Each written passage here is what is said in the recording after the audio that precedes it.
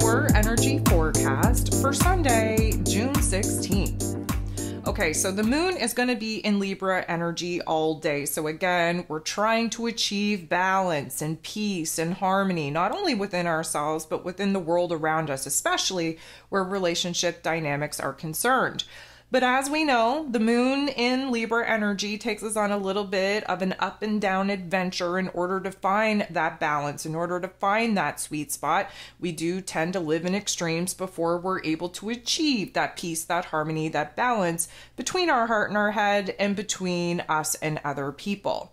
This is also the last day that Mercury, ruler of the mental plane, ruler of information, communication, and how it is that we express ourselves, is in his rulership in Gemini energy. Venus, the goddess of love, beauty, worth, pleasure, and money, who happens to rule over the Libran energy that the moon is in, also the last day of her being in this Gemini energy as well. Both our heart space, Venus, and our head space, Mercury, moving into Cancer energy here on the 17th within hours of one another.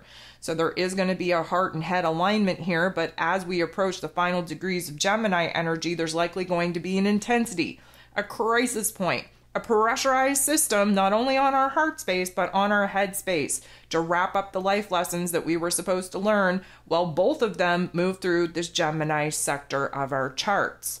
So with all of that being said, there are 9 different aspects taking place here today. 7 of them are going to involve the moon. The sun in Gemini energy going to make a positive interaction with Pluto, the great transformer himself, retrograde in this Aquarius energy. So we have some air on air action here. Gemini energy, immutable air sign, Aquarius, a fixed air sign. There's a lot of thinking. There's a lot of processing. There's a lot of choices, a lot of options. However, the sun shining a bright light on these options and Pluto helping us to kind of focus in and concentrate on the information, the details that is most important in order for us to arrive at what needs to change, not only within us, but within our physical realm. There's likely going to be an intensity on one option, one choice point, one direction over the other. Again, we are nearing the end of Gemini season, and I've been saying since the beginning that we were not going to arrive at our choice point, at our decision point, at the path and direction that we want to choose, that we want to be walking until the final days of Gemini season. And here we are, especially with Mercury and Venus wrapping up their time in Gemini energy, really pushing us into seeing that one option, one choice point, one decision is more favorable over the other, but definitely going to require major change, major transformation, not only between our heart and our head and our inner realm, but the actions, the patterns of behavior that we're displaying, that we're taking out in the external realm as well. The moon in Libra energy going to make a positive interaction with Uranus, the great awakener, in Taurus energy. So Venus rules over both the Libra energy and the Taurus energy that the moon and Uranus are in. The moon interacting with Uranus in this way is opening us up to seeing where it is that we have to kind of abandon doing the same old, and try something new. Seeing where it is in our physical realm that things are out of whack, where certain areas are crazy and chaotic. That is the area that needs our attention the most. We have to reel it in. We have to create order where there has been chaos.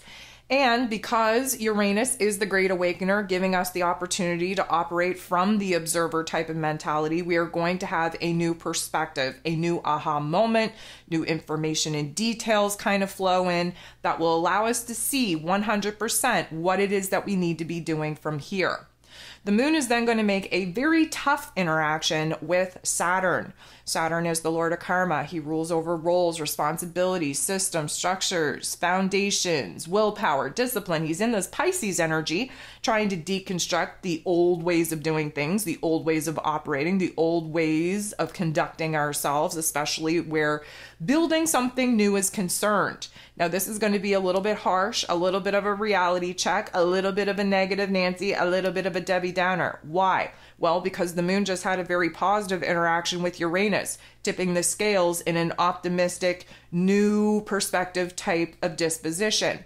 Again, because Libran energy is so indecisive and so hard to kind of stay with one energy for very long, This is us, again, being tipped back in the not so nice direction. We have to do the cha-cha-cha in order to find the sweet spot, the compromise spot, the balance point in all of the decisions that we're currently being kind of faced with. The moon interacting with Saturn in this way is a heaviness, is a weight. It is putting us in a situation to see very clearly where it is that we're involved with certain situations and circumstances that are not promoting growth, are not promoting freedom, are not promoting new change, new results. Therefore, the same old is becoming very clear and a little bit frustrating, and that in turn should give us an option, an opportunity to see what it is that we could do differently. There is going to be a little bit of a restriction on our ability to sort through our thoughts and our emotions, because again, Saturn kind of pumps the brakes on that particular amount of clarity in order for us to truly appreciate where it is that we've been and where it is now that we're contemplating on actually going from here. The moon is then going to make a awkward interaction with Jupiter. Jupiter is the planet of growth, expansion, beliefs, abundance, and blessings. He literally represents the wisdom that we've learned through the tough love life lessons of our earthly experience. He's in this Gemini energy trying to push the boundaries of our mental plane, trying to expand on thoughts, on ideas, on options, on opportunities. The moon interacting with Jupiter is definitely going to tip the scales back in the favor of being a little bit more optimistic, a little bit more confident when it comes to considering some of the options and opportunities that we definitely want to try to pursue that we're just not feeling confident enough to actually take action upon. There is going to be a new aha moment that stems out of this particular teeter-totter, if you will, on where it is that we're actually excited and inspired when we give ourselves permission to not think it to death, to actually try something new, to advance in a new path, in a new direction, to tap into dreaming a bigger dream than what it is that we've been permitting ourselves to do as of recently. The moon is then going to sit across from, directly oppose Chiron, the wounded healer, in this Aries energy. And of course, the Aries energy and Libra energy, they sit across from each other in the zodiac wheel. And so the moon being in Libra energy is kind of more concerned about what we could be or should be doing in order to make other people happy or smooth over certain relationship dynamics, while Chiron, on the other hand, is more concerned about what we need to be doing for ourselves, what we need to be doing in order to grow, to evolve, to heal, to repair our own damn self, our own identity, our own wants, needs, and desires. So this, of course, is not going to feel good, and opposition never does. However, it is going to show us where it is that part of us is too concerned with the happiness, the well-being, if you will, of other people, and where it is that we need to be more concerned about the happiness and the welfare of our own damn selves. Again, striking a balance is always key. The moon then goes ahead, makes a very awkward interaction with Uranus. So earlier in the day, we had a positive interaction. Now this is not so favorable. This is actually putting us on the side of the scales that's confused, that's scared, that's afraid of trying something new. This has us on the set of scales where we're reverting back to the same old, to what is tried, tested, true, and familiar, and abandoning the awareness, the aha moments that we had earlier on in the day. Let me just say this. There are certain epiphanies and pop-offs in your mental plane that once you know, you can't unknow. And as much as you want to try to ignore that particular piece of wisdom and awareness, it will essentially keep repeating itself until you choose to give it attention. This particular interaction definitely going to, again, put us on the not so nice side of the scales and really kind of clam up from the earlier excitement and inspiration that we had when we were interacting with Uranus in a much better way. The moon then makes a positive interaction with Saturn. So earlier on in the day, we had a negative interaction. That's what brought on the funk. That was the harsh reality check. That's what brought negative Nancy out to play.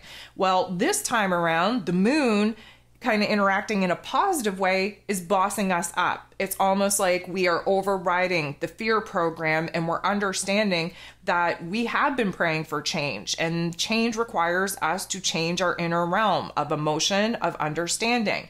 It's putting us in a situation to now see what it is that we want to build, what we want to create, what we want to bring to life. And therefore, we have to kind of focus on where we need to start kind of bringing forth new changes, new perspectives, new understandings in our emotional and mental realm. Because again, the change has to start within you before you're going to have the opportunity to actually engage the physical body, make moves, make changes in the physical realm. The moon is then going to trine the sun. This is a beautiful interaction. A trine is a gentle nudge in the right direction. It is a growth point. It is a healing point. The moon in this Libra energy, highly suggestive that we're reaching a common ground in our emotions. The sun is our life force energy, shining a bright light in this Gemini energy. Again, one choice point, one decision point, one path, one direction is more favorable now over the other. It's giving us good vibes. It's giving us certainty. It's giving us reassurance. It's giving us an opportunity to kind of create inspiration and excitement about the changes that we were fearful in actually making earlier on in the day. Anytime that the moon and the sun come together in any kind of interaction, it brings a new level of emotional awareness to us, meaning we are clearly able to identify wants, needs, and desires that we weren't aware of in earlier aspects. So this is going to, again, give us new information, new details, new perspectives, new options, new opportunities that we actually feel good about. Now, the last thing that we have going on here today is Venus, the goddess of love, beauty, worth, pleasure, and money, squaring, getting into the boxing ring with Neptune in his place of power in this Pisces energy. So I went on a little bit of a rant about these particular square offs in the ascension forecast for this week. I would definitely recommend that you take a listen, because I kind of lay out each and every single day this week and some of the major and minor aspects that are taking place. But especially where Venus, Mercury, and the Sun are concerned, they are all coming to the ending phase of the Gemini energy, which means that they're all going to square off at that 29th degree with Neptune in the Pisces energy at 29 degrees. We talked about how this particular square does create tension and conflict because this is a growing pain, a growing point, if you will. But this is also going to intensify the confusion and delusion that we have had about our own wants, needs, and desires, especially where our happiness, our joy, our safety, security, and stability are concerned. Now, this is going to be the last aspect that Venus is going to make in this Gemini energy. She will be moving into the Cancer energy early Monday morning, June 17th.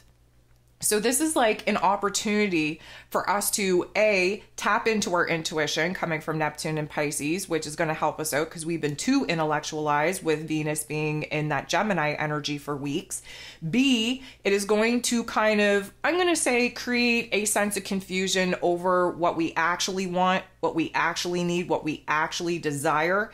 And it's definitely C, going to push us into the realm of wishful thinking and imagination and creative solutions, because there's been a lot of, I'm going to say, well, deception. There's going to be a lot of misinformation. There's been a lot of lies that got illuminated while Venus has been moving through the Gemini energy, trying to discern what is true, what is not, what is good, what is bad, what is for her, and what is not.